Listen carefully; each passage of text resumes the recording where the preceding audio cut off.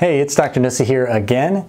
Gyms are finally back open. Let's talk about how you can stay safe when you go back to the gym. That's up next.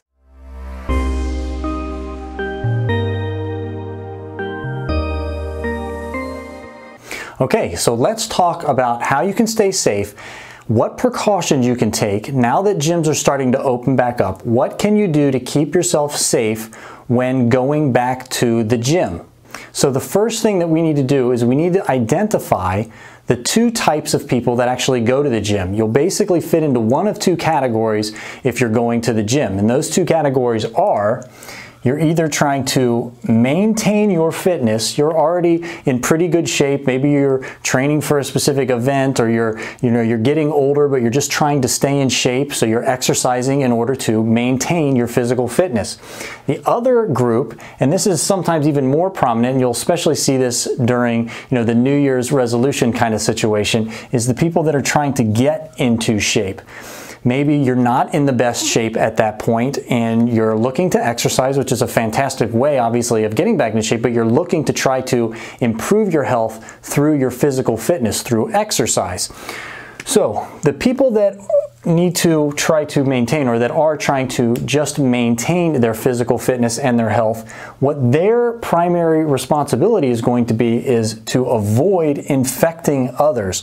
So you want to avoid contracting COVID-19 and other diseases for that matter as well, but specifically we're talking about COVID-19 here, because even though you might not respond all that negatively to COVID-19, maybe you're very physically fit, have no underlying health conditions, you could still contract it, not even know it, and then be passing it along as you leave the gym to other people.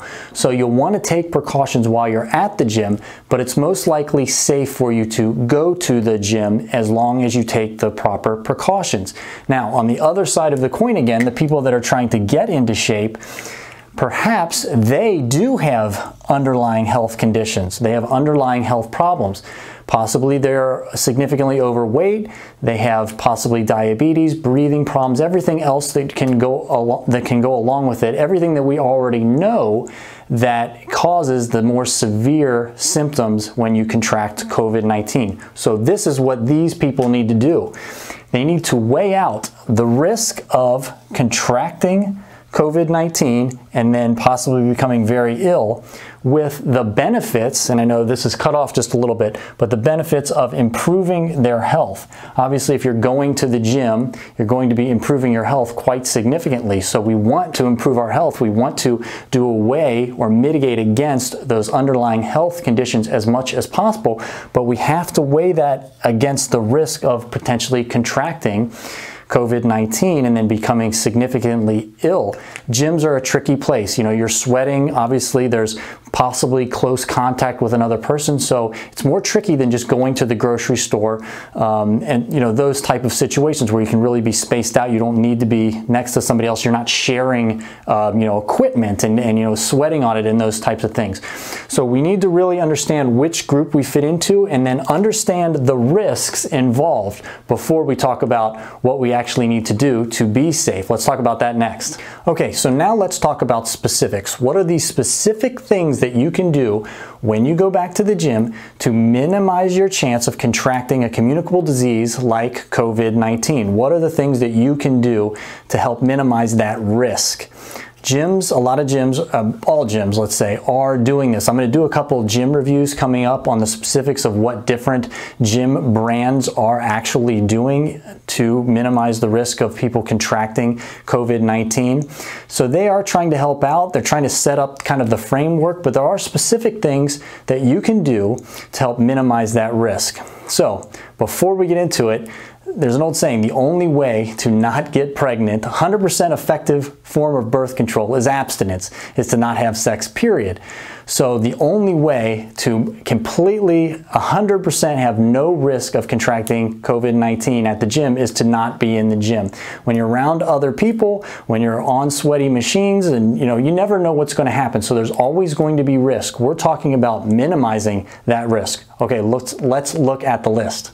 All right, so the number one thing that you can do to minimize your risk of contracting COVID-19 is distance. This is all over the news. It's everywhere. Social distancing, personal distance, whatever you want to call it. It's keeping yourself away from other people. The number one way that COVID-19 is transmitted from one person to another is if they're in close contact and their respiratory droplets interact with each other. That's how COVID-19 is traditionally passed along. So if you keep yourself far enough away from another individual, you will minimize your risk of contracting the disease. That's the number one thing that you can do.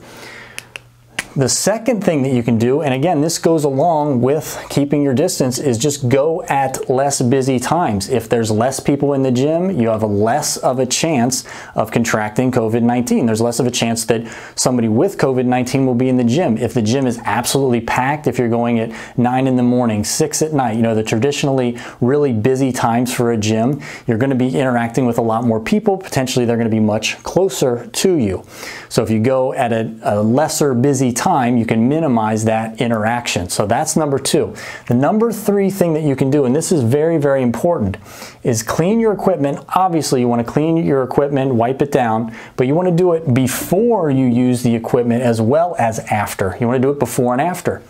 People are going to be cleaning the equipment, but they're also going to have a lapse in memory, a lapse in judgment. They're going to be thinking about something else, and they're going to forget to clean that piece of equipment, and then you're going to come along and use it and not even know that they didn't clean it. Now, more and more reports are coming out that it's more difficult to contract COVID-19 through touching a surface, but it's also well known that COVID-19 does live on surfaces for an extended period of time. So if you've got a really sweaty machine and somebody didn't wipe it down, it does increase that risk of contracting. So make sure you're wiping the piece of equipment down before and after you use it, just to be a good neighbor. All right, the next thing you can do, and again, this is just limiting your contact, is shower and change at home. So if you come into the gym, you do your workout, and then you just get out of there, you're limiting your contact with other people. If you're not in the shower, you're not interacting with anybody in the locker room, you're just minimizing your contact. So again, it goes back to contact and how many people you're contacting with. I'm going to give you one more. So the other thing you can do, and this is going to be a very unpopular one, but some gyms are actually mandating it, and again, I'm going to talk about this coming up in a future video, is you can use a mask. It's hard to work out with a mask. And here's the example that I like to use, and I'm watching all these odd sports on TV now because sports are just starting to come back around. Team sports in America have not started as of the filming of this video, but other sports have. Soccer in Europe. I was watching Korean baseball the other day. Here's the interesting thing. I was watching this Korean baseball game, and the umpires all had masks on, but none of the players did. None of the European soccer players are playing in masks. So what that's telling you is it's very obvious. Using a mask minimizes or it reduces your athletic performance. So it's going to minimize your performance and what you get out of a workout. So you can use a mask, but if you're training really, really hard, it's going to make it much more difficult. So that's another thing that you can do, is use a mask. All right, so that is the list. These are the best precautions to minimize your risk for contracting COVID-19. Now let me hear from you. In the comments section below, let me know if you've gone back to the gym, and are you using some of these strategies? Is your gym implementing some of these strategies? Do you have to wear a mask? Do you not? What gym are you going to? I'd love to hear it in the comments section below. All right, until next time, stay happy, stay healthy, and I will catch everyone in the next video.